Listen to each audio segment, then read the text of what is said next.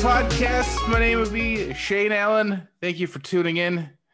Joined, I was going to say as always, but he hasn't been on here in like 6 months. Michael Cologne. Look at us. See it. Here we are. And Jonathan Broida, one of our fine writers and an even finer bassist. You know, slapping the old four-string boy around for Hollowell. Yeah, check him out. Oh, yeah. At the beginning, though, you heard a band called Cat Attack. I believe that's how you pronounce it. I should have probably asked them, but it's C-A-T-A-T-A-C. They are an EDM synthwave duo based in New York. If you want to check them out, we're going to have them linked everywhere we can. And if you want your music played on the Interlude Podcast, hit us up. We love local music, especially if you are not copywritten. Not copywritten. Okay? Facebook, Instagram, hit us up. We'll get you on the pod. Also, $5 a month is going to get you the full podcast. We only do half for free because we are poor as fuck. Let's get into it. Boys, what a week we had in the water. Listen, it was hot, steamy. People were trying to get cooled down. They were trying to get in the water, and that meant a couple of cars had to get put into the water as well. So, just full disclosure, we were supposed to do this podcast yesterday, and we both, like Mike and I, were both sick, so we pushed it off. And when I had made the sheet, this was an ongoing story. Like the ambulance that got stolen from Cayuga County, there was an active chase going on at the time. This is what the story said. It was last seen on 490. It's an ongoing story. That's all it said. That was it. It's like, hey, watch out for an ambulance. It's just somewhere. And then cut to today, I'm seeing footage of them pulling this ambulance out of the bay. Did you guys see this? It's incredible. Some parts of it. So this lady stole an ambulance from Utica, drove it to Rochester. The chase went on for a while, and then she ended up driving it into the Irondequoit Bay at the Newport Yacht Club, which is the Irondequoit side of the bay. I used to kayak there a lot, so that was weird. Wait. It's like seeing a celebrity. Wait, she drove the ambulance into the bay? Yeah, she drove it into the bay. Oh, I thought these were two separate stories. It was all connected. Yeah, no. These are two. So there's two stories. There is this ambulance lady, but then also over the weekend, some lady drove her husband's truck into the Genesee River in Charlotte. Oh my God. So, and this one I don't know for sure because this story I got from the Rochester Pedal Tour's Instagram feed. So I don't know if any of this is true or not. Pedal Tour Phil was on the scene, and by the way, this is how I want all of my news from now on, is from Pedal Tour Phil. It's him. He took I think it must have been a story, either that or he chickened out and he deleted it from the actual account. But his report was that it is, quote, a jilted lover drove her husband's or boyfriend's car into the Genesee River, and they had to spend all day racing it out. She apparently caught her boyfriend or husband cheating and decided to take it out on his truck with, I'm guessing she was in it. Like, I don't know. But yeah, two separate stories of trucks going into the water here in Rochester. And I don't know how you guys feel about it. To me, like, I get it that the water levels are really low this year and people are upset about it, but I don't think that dumping cars into the lake is what's going to help anything. If this is our solution, I don't know, guys. I just don't know about it. This is insane. This is crazy. Did you guys see any of this? And Michael, I know you've been gone for a while, so we don't even live in Rochester anymore. Yeah, we don't even know where you are. Where are you, man? Yeah, I mean, I saw it. I was in the same camp as John. I didn't realize they were like connected, but yeah, I totally saw They the aren't. I mean, there's two different stories. It's just that they both are like, crazy women driving shit into the fucking water. Yeah, no, I just mean like that's insane. There must just be something in the air. I don't know. I mean, I think it's pretty badass. I'm wondering if she like did a tuck and roll, right? Like, did she tuck and roll out of the truck before she got in the water, or did she just say "fuck it, I'm going with it"? That's what I want to know. I only know from the ambulance one. The ambulance woman was in the truck. She literally drove it into the bay. Yeah, that one. And there was, it was in the middle of the day. Like, I was like, oh, maybe this was like at night. It was in the middle of the day. There was boaters out there. That's who rescued her. There was just some dude in his boat, and he had his friend. They were probably hammered drunk. And all of a sudden, they're like, are you guys fucking... Is that a fucking ambulance? What the fuck? And they drove over there, and I'm sure it was to be like, what the fuck is going on? And then this lady climbed aboard, and then the police later came and arrested her for stealing a fucking ambulance. What the hell is going on? Oh my God. Those Utica ambulances, though, to be fair, are really nice. They are really nice. Is that a federal crime? That's got to be like a federal crime, right? Like, as bad as like trying to rob a bank. I mean, what is that crime? Like, that's stealing government property. That's definitely a thing. I don't know if that's government property. I mean, I think most ambulances are private businesses, but like, I don't know. I don't know if maybe it becomes a federal crime because she was going through borders. Maybe I think she would have to cross state lines for it to be a federal thing, but I'm not sure. Yeah, I don't know. Depending, that's just crazy. Well, it could be. Maybe it's federal because technically the Irondequoit Bay, since it's touching the lake, is international waters. Yes. Oof, so this is an international crime now. She's putting that shit in the bay. Sure, it's done in the canal. That sounds like a Guantanamo situation to me. Crazy. John, you look like a man that's dumped a car in a river. How do you feel about this? I've been known to. I mean, it was really hot this week, but I mean, I don't know if that would have forced me to go drive my car into Irondequoit Bay of all places, or the Genesee River for that matter.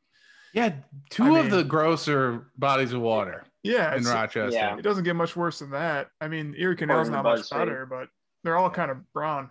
We've talked about this before, but dear God. Yeah. Yeah, the Charlotte Beach, I mean, that was right next to the Pelican's Nest, I think is where that one went down. So when I saw that, I was like, yeah, that makes sense. I've been very drunk at the Pelican's Nest, and like you take one random turn, like the Port of Rochester, and all of a sudden you're just in the drink. I don't know. Oh my God. It's wild, man. So they pull these trucks out and everything like that. I don't know what do you do with them afterwards? Can you like put those? I don't know nothing about cars. I'm assuming you can't fix that. Like, I don't know. Why not just leave it? Can you not just leave it? Like, is it bad? It's probably bad for the wildlife and all that. I mean, they could have turned it into like a scuba place, like shipwrecks, like car wrecks in the Irondequoit Bay. Could have been like Lovely Warren's new like election campaign thing. Dude, I'm all about it. No, I'm with you, and I think they do that with other spots, but they have to like strip the cars first. You can't just dump a car with a full tank of gas and just recently had a Jiffy Lube oil change. You can't just go ahead and dump that into the bay. But I'm all, dude, honestly, Seabreeze, if you're listening, here's your new ride.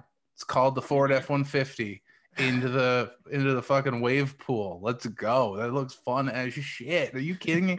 Like, for a while, and you're in the air going off the pier, and you're like, "This is awesome." And then you hit, and you're probably like, you probably hit the steering wheel, and your chest explodes or whatever. But dude, normal Seabreeze ride. Yeah, perfect. So like a log flume.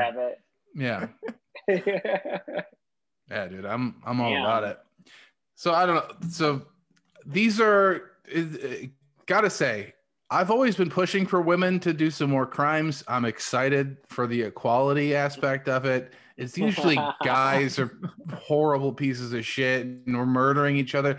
These are like, I don't think anybody got hurt in all of these, which is good. So it was just cars that got hurt. So men, we could learn a few things from the ladies on this one, if you know what I mean. But now that I have said that, guys, I want to know about your crazy exes, because according to Pedal Pub Phil, who is Rochester's #1 reporter in my book, this is a jilted lover, which is what he said, which is amazing. And she put the truck, and that tops any story that I have for sure. I've got some crazy exes, but I don't know. Michael, do you have any crazy exes that tried to get back at you, or any type of revenge stories? Maybe so glad you picked him first. Maybe you're the crazy ex. Well, John, I mean, from this podcast, we know that you used to chuck rocks at other kids for fun. So, oh my god, yeah. I'm waiting. So we're gonna wait. Stoning. Yeah, I learned that from someone else. The FBI and RPD are both tuned in right now. We're just gonna wait for your admission of guilt in a second. We'll let Mike go first.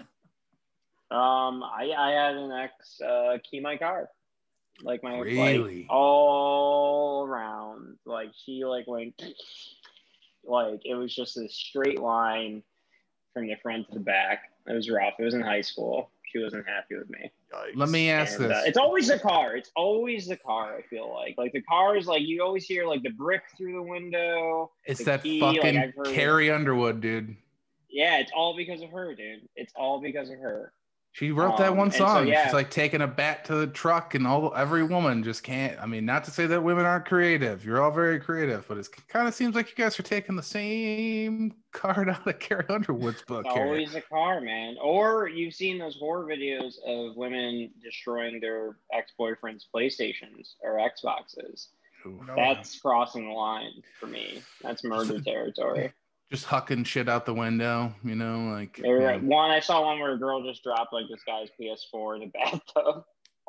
Sent it to him. But yeah, I had an ex key my car, I was able to buff it out, fortunately, but it was rough. I'll never forget coming out and I couldn't do anything. You couldn't prove it, right? I was I guess I could call the cops, but what are you gonna do? So that was probably the craziest thing. As far as an ex goes, that sucked. Did you deserve it? I did. Probably. I don't remember what it was for, but I'm gonna go ahead and say yes. Wait, did you? Hold on. Did you happen to key her car right before that? No, I keyed her heart. Yikes! She's listening right now. If I could, I would drive you right into the bottom of the bay right now. We can make Valentine's. Dude, those are the Interlude Valentine's Day cards next year. I'm just saying, right there. In the bay. But yeah, that was probably the craziest thing. That sucked. Not a fan. But thankfully, I've not dealt with anything that intense. It would have been cooler if she drove into the water, though. That would have been pretty badass. That's respect. And you could collect that sweet insurance. Yeah. Right? Yeah, that's insurance. Yeah, you can totally collect insurance. Maybe that's what it was for, dude. Maybe it's an insurance scam. Maybe the boyfriend didn't do anything. I don't know, but she's probably gonna face criminal charges. Yeah, that's a tough insurance scam. I don't know if it's a scam. It just seems like a crime. They're method actors. They're really committed to it. They're really good. Yeah. John, tell me about your jilted lovers. I got to give it to my exes. They haven't been crazy. They've all been relatively normal. However, there's this one time my ex called me randomly, freaking out in the middle of the night. And I guess she took some drugs at a club, and she was desperate. She needed me to come pick her up. And she the whole car ride, she was just John, I stole an ambulance. I don't know where the fuck I am. Yeah. Pretty much. She might have actually said those exact words, quite possibly. But yeah, she was just freaking out the whole night. And I just had to pretty much babysit her. And it was just, that was awful. But over the phone? Just drunk? Everything. I don't know. Drunk, drugs. I don't know. She was just really messed up. And I just pretty much had to take care of her the whole night. And that was the craziest thing. So wait, did you have to take care of her over the phone, or did you? No, me and my roommate had to go pick her up from the club, and then the whole ride home, she's like screaming in the back seat. Cool. Just like an exorcism going on. Yeah, it was pretty scary, but That's fucking it was fine the next exorcism. morning. I'm not. That's intense. It was pretty crazy.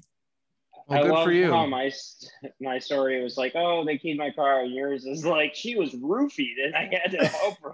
Yeah, I had to like save her from this client. It was pretty wild. But yeah, it's the craziest experience I've ever had. I guess that's not bad. Maybe she keyed my car. Dude, I'm so petty. I would have been like, yeah, I'll be right there. Never showed up. Never. Are you kidding Unless me? she called an Uber, then you could have charged her. You could have just turned your Uber driver. Yeah, just flick the lift light on. As far as crazy exes go, I've had a couple. I mean, one of them just like hooked up with a lot of my friends afterwards, which is like what are you gonna do? I'm not gonna. You're trying to make me jealous, but really, like, I like my friends more than you. I'm glad that they're having sex. Like, whoa, thank you for helping my friends out. But I don't care. Good for you. But then one girl told all of her friends that I beat her and got her pregnant, and she didn't specify what order. Oh my god. Neither of which are true. I didn't do anything. So one of her friends confronted me and was like, I can't believe you fucking hit her and you got her pregnant. I was like, she's fucking pregnant? This is a fucking, are you kidding me? I was like, listen, I didn't hit her, but like, can we talk about the pregnancy thing? Is she really pregnant? Yeah, I don't know. Yeah, she just, she didn't like me, which makes sense. Like, it was a college relationship. I was still like, I went to college super young and I was naive. And like, I just figured we were dating during the semester and I was like, we'll just not date in the summer and we'll get back together next year. Next semester. Like, for me, I was like in my head, it was like, we'll just take a break. I'll have sex with everybody else and then I'll come back and start having sex with you again. Like, what is that weird? Is that a bad idea? What's the problem here? Yeah, it seems like so yeah, she didn't like that plan. And then so her idea of getting back at me was to tell everybody I beat her, and it worked. All of our mutual friends hate my guts still to this day. I couldn't hit a woman. I can't do it. I know that. Listen. I'm not gonna Mike and John. I'm not gonna ask your opinions on things. I don't want. I'll listen. It's a controversial podcast, and I know it's a controversial statement. I understand. You guys don't have to. I understand. Wink. Yeah. Wink. Nod. I honestly didn't even know you had ex-girlfriends. I thought you've just been with your wife forever. I just assumed you guys have been together so young. You guys have, right? Like, you guys have been together a long time. Like 5 years. I'm really? 32. Like, yeah, dated other people. I thought it was like, longer. Yeah. I've dated enough women where 3 of them are lesbians now, Michael. Yeah. Oh, that's a joke. That's a you joke. Too? Yes. Yeah. This wiener has seen some of Rochester. Okay, Michael. Shit, I didn't realize we had so much in common. I mean, you turn ex-girlfriends into lesbians? Oh, absolutely, man. 3 of them? No, not that many. Oh, I was going to say, because I think 2. I think 2 though, so I'm close. The Rochester lesbian community is a tight-knit group, so I was going to say our exes probably hooked up with each other. It's quite possible, yeah. Yeah, we could be kissing. What does that mean if we're? I was trying to figure this out. Like, kissing cousins, or what is it? What is the one where cousins? What's the one where if your buddy and you both hook up with the same person? Oh, you mean Eskimo brothers? Eskimo brothers. What is it for girls? Whore. Right. Oh, or canceled. I just want to say for the record again, I would not hit a woman. I just want to say that again for the record. You softballed that one in. It was silent. I was expecting a little something else, but yeah, okay. So this woman that stole the ambulance from Utica inspired me to come up with this other question. And I don't know, John, if you have an answer teed up for this, but is there something like a piece of Rochester history or anything in Rochester that you've always wanted to steal? Like an ambulance is pretty sick. Like you can, especially if like a police chase, because people are like looking at that and they're like, it's an ambulance with cop cars. So everybody just assumes everything is kind of like, it's a regular emergency. You know, it's not like until you see that on the news, you're just assuming that an ambulance is going to an emergency and the cops are following them to that same emergency. Right. But yeah, as far as police chase goes, you could probably flip on that siren, so you could have a lot of fun. John, is there something in Rochester that you've always wanted to maybe steal? Yeah, there is 490 West. Like I can't remember the intersection. It's right by that park where they play softball. But there's that. You remember Horses on Parade? Yeah. They have like that American flag colored horse like standing right in the middle of 490 between lanes, and like for whatever reason, I drive by it all the time. Yeah. Yeah. Right near me. I just want that thing. I don't know why. I just want to take it home. I want to like jack it. So that's your number. That's your number one Rochester horse. Yeah, I like that horse. It's Okay. definitely one of my faves. Yeah. All right, I won't tell the Rochester Red Wings horse made out of old leather-bound mitts. That was going to be mine. That's mine. Is it really? Yeah, that's exactly what I was about to say. Was the mitts? It's so good. It's so good. How could you not want it? It is a good one. Dude, that's fucking gross. You don't want it. It is gross. It would smell really bad. Just 200 people a day going through there and like touching that thing all day, every day. You got kid boogers all over that. I know I've put gum on that thing. Like, yeah, it's just like, you don't want that. Oh, and very Rochester of you. You want to steal the Target red ball. Okay. Second place. Another hot local reference. Hey, I did the Red Wings mitt. The old mom and pop shop Target. the old Target. Thank you very much. Target. For me, it's kind of an Indiana Jones situation. I want to steal and replace it. I want to, that the statue of Susan B. Anthony, and she's drinking tea with Frederick Douglass in that one park. Oh, yeah. I want to take the Susan B. Anthony statue and replace it just with like a Guy Fieri statue and just see how long it takes people to like figure it out, So I feel like that park isn't frequented enough, or I think that would be like a long con. Or just replace it with like, for a while there, I feel like it was always the news that people are making some really fucking terrible statues. So I just want to replace their faces. Like, remember there was one that went viral of like Ronaldo that was butchered, and there was a Lucille Ball one. I think that was actually in upstate New York. That is a nightmare inducing. They should Google those later. Google Lucille Ball face, and you'll enjoy it. But face. Just the face. Any other honorable mentions for things you'd like to steal in Rochester? Nick Tahoe's hot sauce recipe, maybe. That would be a good one. Some lady at a bar. Well, yeah. Apparently they're very light. You can just carry it home with you if you just get one friend. Yeah. A lady at a bar once was like, I know Nick Tahoe's recipe, and I'm gonna take it with me. I'm gonna go and start my own hot place. And like, okay, I don't think if people are coming strictly in for the hot sauce, but good luck with your business venture. Yeah. The Lux penis chair. Ooh. That's what I would steal. That's a good one right there. That is a good one. The Lux penis chair. Yeah. Get the penis chair and 2 Target balls. Michael, you got a whole backyard set. I know. Dude, I mean, what if I could attach them to the horse, the main horse? And then maybe get the W from Walmart, and you'll be another classic Rochester. Not even Wegmans, get the Walmart one. What about that the piano bench on University Ave? Like they have all the artsy fartsy things right by the Oh yeah. I That's like a that. good one. The benches totally- are pretty cool too. Yeah. There's like this stuff's gonna go missing, and we're gonna get blamed for it. You're just so right. everyone knows. You're right. It's okay. I'll just drive myself right into the fucking river. I don't give a shit.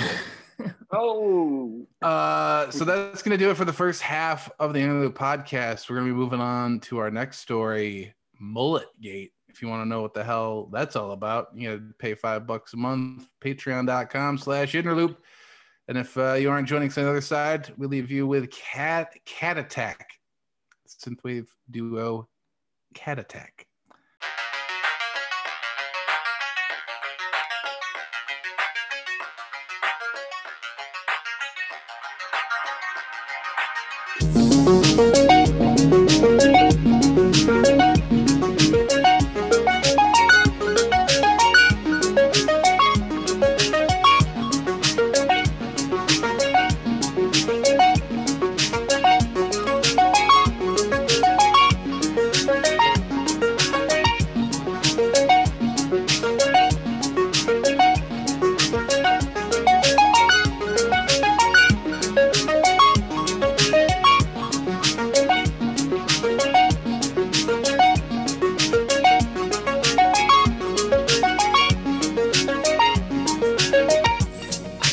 Monsters are moving under bridges and waterways. A tangible illusion. The visions are here to stay. Move over. You're on the wrong side of the road. Too much exposure as the mysteries unfold.